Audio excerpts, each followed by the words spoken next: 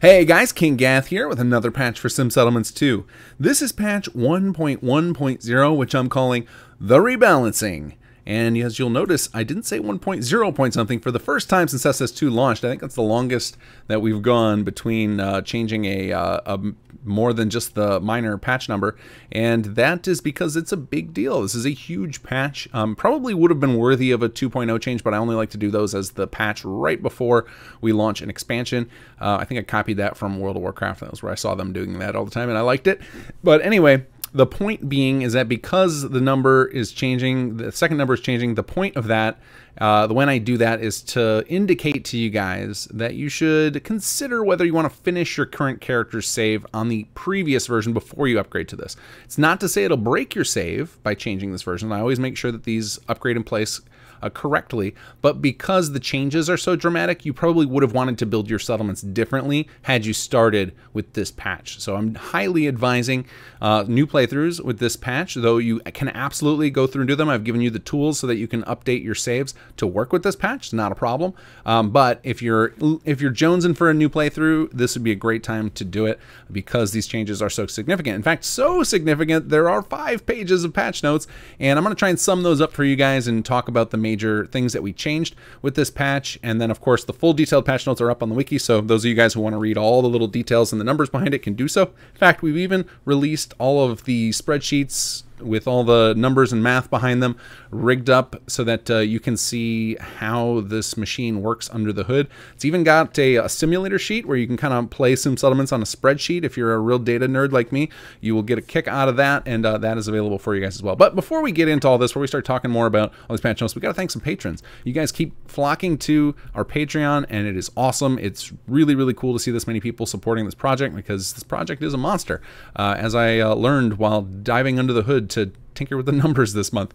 So huge shout out and thanks to Dawson, Andar, Mark Breitenbach, Mostin30, Eric Anderson, Gerald Bosch, Teacher Guy, Terrence L. Turnovsky. Thank you all, and thank you to everybody else. If I didn't get to you today, don't worry, I will get to you in another video. I'd try and do this at the top of every video, and unless I catch myself rambling on and on about a patch like today. I almost forgot you guys on Patreon, and my apologies for that, because you guys are kind of the lifeblood. You guys help make sure that we don't have to offend our significant others or kill off our own gaming budgets to work on this project.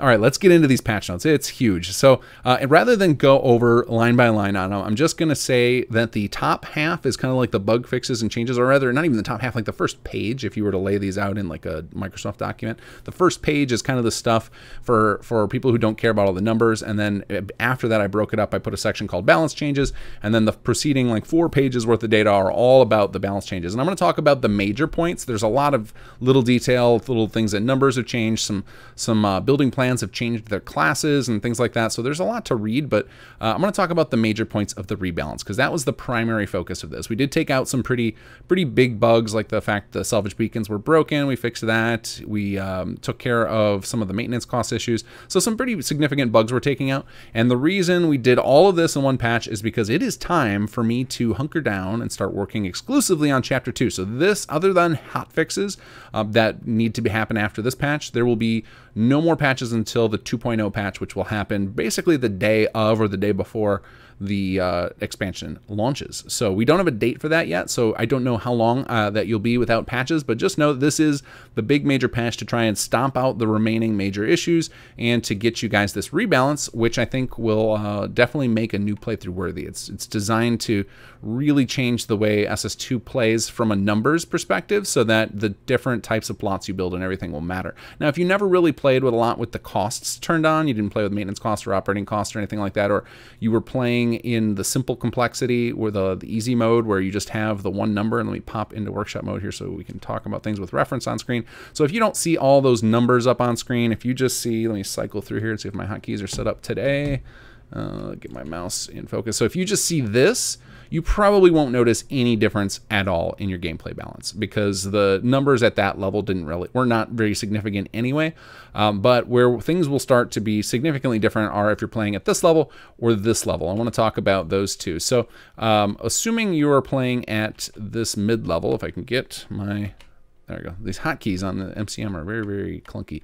But if you're playing like this, so one of the things that we had originally conceived with the mod that kind of got lost, and it was mostly just due to the way we kind of balanced the mod initially, was the idea that each of those 4 resource types that are underneath scrap, so the little wheelbarrow, that represents building materials. Then below that, the little jug with the leaf on it, that's organic materials, followed by the gears, which is machine parts, and then the nuclear stuff is the rare materials.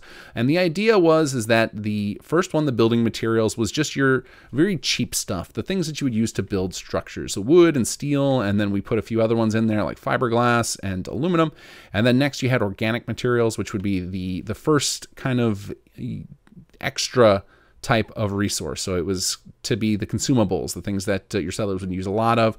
Then the next tier up from that, the next consumable was machine parts, which is a little more advanced. And then finally the rare materials, which were the most advanced. And the idea was kind of to simulate something like you might see in a game like StarCraft, where they've got the minerals versus Vespian gas, or if you go into some of the older games like Age of Empires, then they would have like 5 or 6 different minerals. You had the ore, or you had like gold and iron and everything like that. And it was kind of to simulate that idea. And the real thing we wanted to get instilled here is that the higher up that scale you go, the more expensive those are. And that also meant that the later in the game you should be messing with stuff that cost those things. But unfortunately, when we launched, pretty much everything cost a little bit of every type, and so a lot of that was lost in translation. So we fixed that, went through and changed it so that depending on the stage of the game that you're expected to start playing with that building plan, it will determine which class of those resources are used. So in the early game, things were only going to cost building materials. Then as you go a little bit later in the game, when you start leveling up your plots, you'll see they also start costing some organic materials, and so on. It goes on up the chain. So that can help you gauge where we anticipate you'll be building things in your settlement. So if you're finding that you're not sure what you should be building next, you can use that as kind of a guide. Try selecting a building plan. It'll bring up the construction costs, and you can see if those are within the range of the stuff that you've been collecting. And you also notice that we paired each of those different categories up with one of the classes, and you'll see those during the unlocks while you're playing, but I can bring this up just to show you guys so we can have a reference point, because I know I don't have any graphics or anything on screen. But the building materials gathering is the first one you unlock. Then you unlock organic materials gathering, followed by machine parts, and then rare materials. So we had some of these things in place to kind of give you that guide point, but because the costs didn't match up, it really didn't come across correctly. And then of course you had junk gathering. That's the one you start with, and that one we have made completely free. So you do have to pay to upgrade it, but you get to build as many of those as you want for free, because you lose total control of the junk that you're building. So it's just kind of random stuff. You never know what you're going to get.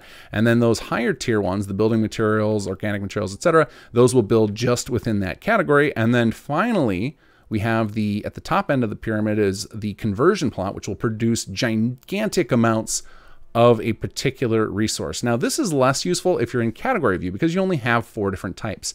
The conversion was always meant to be a type that was super useful for people playing in this mode, where you have to deal with all 35 resources, 31 resources, I don't remember the exact number, a whole bunch of different resources. You basically have to deal with all the different junk components that exist in the vanilla game. So that was the next point that we focused our efforts on, was making sure that the gameplay for you guys is smooth as well. So obviously the general idea follows still. It's a matter of the building materials is for the early game, and then as you go later, you'll move down the tree there. And so we've done the same thing with the costs. The costs will scale up that tree as you go higher in level in the buildings and higher up in the types of buildings that we expect you to build at the different stages in the game. And one of the things that we tried to do with this is bring the numbers in the amount that are being produced and being used closer to what you will find in the vanilla game. So we did an analysis of all the different items that are in the base game and their appearance rate, and tried to get ours a little closer aligned to that, so that the costs will make a little more sense. And that way, if you're going to be doing a mix of donation and building things yourself, that you will find that the resources that you need are fairly well matching up with where your character is. Now, The optimal way to get resources is definitely industrial plots. You are by no means meant to donate all this stuff. Donation is kind of the only time you should ever have to donate anything is if you're just a tad short or if it's super early game. And even then, donating probably shouldn't be necessary because you can mostly get the easy stuff like the building materials by just running around the settlement and scrapping junk. There's usually enough stuff, even in the vanilla game, without the extra scrap mods that add a bunch of additional stuff that you get from scrapping things. There should be plenty in a base settlement to cover the early game in some settlements too, to get up a decent chain of industrial going.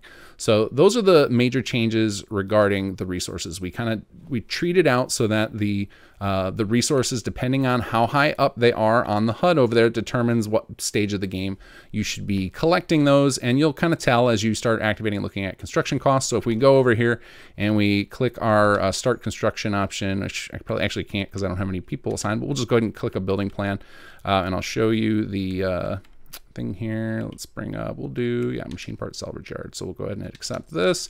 And in just a second, it'll pop up the cost. And you'll see that it'll have costs across the board, and that's because that is a later game. So calculate construction costs, here you go. And so you can see this one is going to require some concrete, steel, and wood, which are all building materials, and then some acid and oil, which are organic materials. And then when you level it up, it'll start requiring some machine parts, etc. And so each of the buildings will kind of follow that pattern of the higher level they are and the higher their class in the tree, the more different types that you'll see that they'll require. And you can see that on any of these plot types. So if we go ahead and go over to our residential plot here and we choose a random building plan, you'll see that it's going to cost exclusively, it's going to just cost some building materials, which will be the nice cheap stuff. And again, for those of you guys not playing in the full complexity, this is incredibly easy. And then for those of you guys playing at the, playing in the mid complexity where you've just got the 4 categories, getting building materials is easy. It's all interchangeable. But even this is totally reasonable for those of you guys playing at the full complexity detail. You don't have to go gather a bunch of high level materials. Now, this is pretty cheap stuff here. The hardest one to get, obviously, being asbestos. But you can acquire that pretty easily by building a building materials plot and then letting that generate a little bit of resources, and you'll quickly find that asbestos. Whereas glass and wood, you'll find just laying around the settlement. And that was how it's designed. It's definitely it's definitely supposed to be a little bit harder for people playing on full complexity. I think that's why you guys like it. You enjoy the challenge. Otherwise, you would just go down to the category and then not have to worry about any of these numbers. They're just kind of a little bit of a time gate as opposed to an actual challenge to find this stuff. So the other reason that I have some of these plots here is to talk about a couple of big changes in the structure of things. One is that cap costs have changed. So there's a constant thing I've noticed with everybody is that you're all cap rich in your settlements. If you look at the number of caps people have up in the resource tab at the top there, everybody's got just boatloads because there weren't enough costs for them. And the costs were kind of spread all over the place. And in the original design documentation, we wanted them to be on the martial and municipal plots because those kind of represent your city services. They don't generate a lot of value in themselves. They're mostly just things that are benefiting the community as a whole. And so we wanted those to be kind of spending the tax money, as it were. Pardon me, I'm talking so much, I'm losing my voice. So now the martial and municipal plots are the primary consumer of that tax money, and your primary generator of those in the early game is your residential. But the residential has been shrunken down a little bit in the amount of taxes they produce because the ideal situation, the way it was designed in concept originally, was that commercial, the primary benefit to building those was that they produce a ton of caps to fund your municipal and martial. So now everything in the mod has a nice place, and it's going to be such that you should naturally be building things not only that follow the material costs, but also that make sense to a society. Obviously, the most important stuff early is that the characters have food and enough stuff to build up more things with, and then eventually you get into the more need for caps in the later parts of the game, and then so you'll start building up commercial, which presumably will follow along when your settlers have all their other needs met and they can start worrying about things like shops, which are kind of late in the hierarchy of needs. So we tried to follow that across the board. If you look through some of my spreadsheets and stuff, you'll see different things like that. You'll see also we've had on our wiki, we had a tech tree, and that's been slightly adjusted. I don't know if we'll have gotten the graphic adjusted since we made this change, but we tinkered with things a little bit. After we did all the numbers, we realized there were some few mistakes or things we needed to move down the tech tree a little bit. And that tech tree was kind of our guide for how all these costs and everything lay out. I think the last two things we're talking about in the rebalance are that the maintenance costs have gone through a massive overhaul. So if you felt like a lot of the vanilla items were crazily expensive, I know some of them were very odd too. Things like the machine gun turret just had a crazy unmatchable cost, and then something like the heavy machine gun turret I think cost less in maintenance costs, which didn't make a lot of sense. There were just a few points where we hadn't been consistent. It's now all mathematically consistent for the different types. We gave a general value to each of the different resources, and then we match those up to the amount of defense, water, etc. that were produced, and each of those has a sub value, and then we gave a little discount if they had power, etc. So it should make a lot more sense. And we distributed the different types of resources that it costs for maintenance costs, so that if you find yourself, for example, flush with one type over another, then you could use different objects to cover those costs. So for example, you've got yourself a lot of copper in excess, you could use more of the powered turrets, where if you find yourself short on that, but you've got a high of, and I don't remember all the specific resources, if you find yourself high in another type, you could maybe use some of the non-powered versions of things instead. And for across the board, for whether it's for defense or water or power, the lowest tier of those, so for example, like the windmill generator, this basic machine gun turret, and the hand pump, they all use relatively cheap resources, so that you can still use those alongside plots. But one of the problems with the maintenance costs that we've been constantly battling is that technically, if you run the numbers, it always makes most sense to just spam those instead of using plots. And so for chapter 2, we've got a system that will help with that, to add more benefit to the plots, as opposed to having to make the maintenance costs on the turrets absolutely absurd. So now they're closer in line to the operating costs on the plots, so they're kind of an even value. But we recognize that plots, because they require manpower, are at a disadvantage to all these vanilla items. And so there's going to be some new advantages added with chapter 2. But for now, we just wanted to get these maintenance costs cleaned up so that it doesn't feel like a massive punishment to use any single vanilla item. Then let me check my notes, make sure I'm not missing anything important here. I think that about covers it. I would definitely, if you're, at least read the patch notes at the top. If you find that anything is off from what you expected in between this patch and the last, it's likely got changed due to the balance changes. Like I know there's a few things that, like I believe one building plan, I think a steel mill, is now renamed metal mill. So if you're looking for that, that's where you'd find it. There's a couple of plots that changed classes over to the conversion type so that the conversion gameplay would play better. And by the way, conversion, if you haven't used it yet, or if you have used it and you stopped using it because you felt it was useless, we felt you, and it was very useless prior to this patch, but now should be very, very useful. It now produces just boatloads of resources, as opposed to prior to this patch, where it produced very, very tiny amounts for what it was consuming. And those the consumptions on the conversion and production plots should help with those of you who are having storage issues. There's been a constant conversation I've been having with a few different people about how it's very easy to get stuck in a loop to where you are producing so many of certain types of resources that you're constantly filling up your storage to the point where excuse me, certain costs can't be paid anymore because there's no room to produce those resources. And we actually have a solution to that. That was the other note that I failed to put on my paper, but I needed to talk to you guys about. So those of you who do play with operating maintenance costs on, and one of the things that's been brought up basically since the first couple of weeks after SS2 came up, and that I didn't have a great solution for, but thanks to some discussions with M. Sabala and CBR Gamer on the forums, I have we came to a solution for this.